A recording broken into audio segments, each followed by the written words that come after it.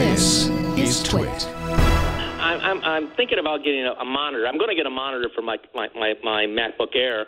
But what about getting like a 29-inch smart TV? Everybody asks me this. I know. Don't get a TV. A computer monitor is like 20 times better than a TV. TVs are made to broadcast television, and even though it's an HDTV, so it'd be 1920 by 1080, it isn't going to be as good. Well, and where you're going to really fall down is on text. It won't be very crisp.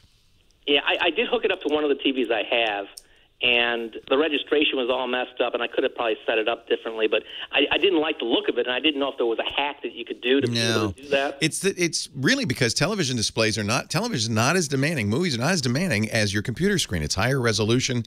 You're reading text and you're only, remember, at arm's length. Mm-hmm. So, but now the good news is a better screen is available for less money.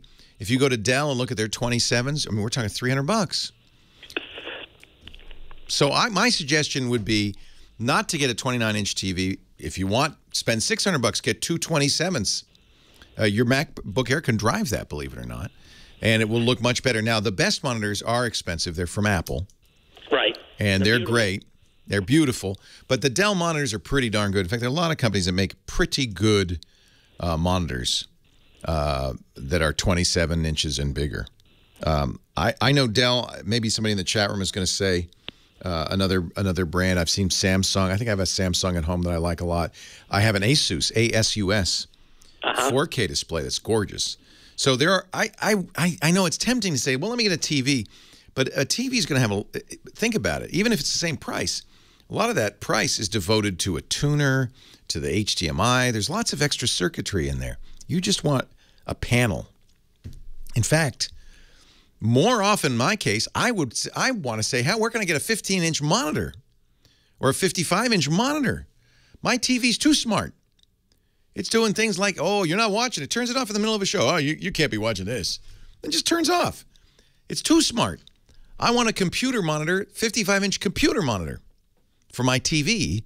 I just want a dumb screen. If I could take the brains out of my TV and just have one HDMI port, I would. Because, I have one of them Samsung smart TVs, too darn smart. It pops up like I'm watching a movie, and it'll pop up an announcement. There's Samsung smart TV stuff's going to be off the air at midnight for 3 hours for maintenance. I don't want to see that while I'm watching a movie. Go away.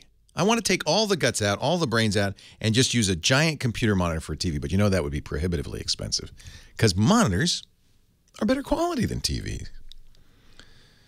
If I could just lobotomize my TV, I'd be happy. I'm watching a football game. This was really annoying. Yahoo Sports thing pops up, covering up the score and everything, saying, how's your fantasy football team doing? I can get you the fantasy stats if you just press. I don't want it. I'm watching here. That's just annoying. Don't do that to me. And they have ads. Oh, that's another thing that's great on the smart TVs. You go into the smart section, there's ads. I paid a lot of money for this TV. I don't want to see ads on it. David in the chat room saying, you can turn that off. No, you can't. I know you can't because I've gone through every setting. You cannot. Maybe I could. The Samsung I have has an external brain.